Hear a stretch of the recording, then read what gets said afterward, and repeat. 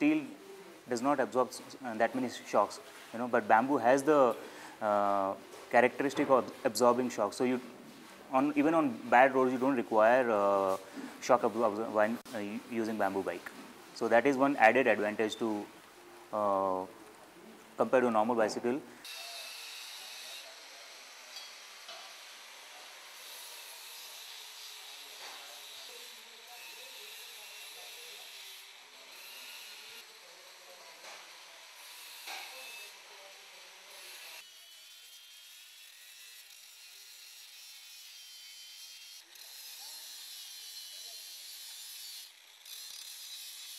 I feel the Bambike should be added with the front and the rear derailleurs, gears, a better seat post, and pedal with the cleats, which makes the bike itself more efficient.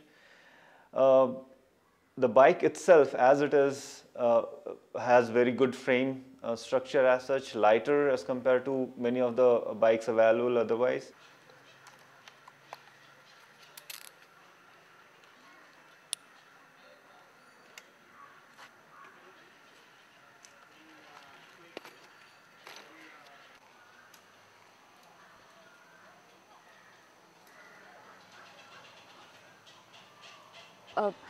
It's great. Biking means nature, biking means greenery, biking means fitness.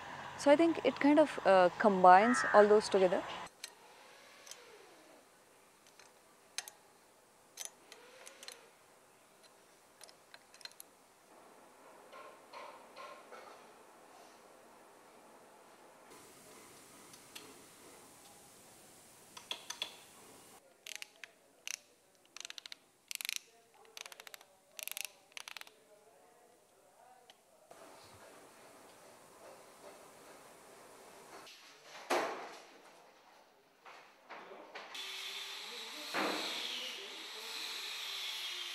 It has a very less carbon footprint because you are not consuming any energy to make the bamboo. Bamboo grows naturally. All you have to do is just cut it, treat it, and join it with epoxy resin and hemp fiber. The fiber also is natural. It is not man-made material.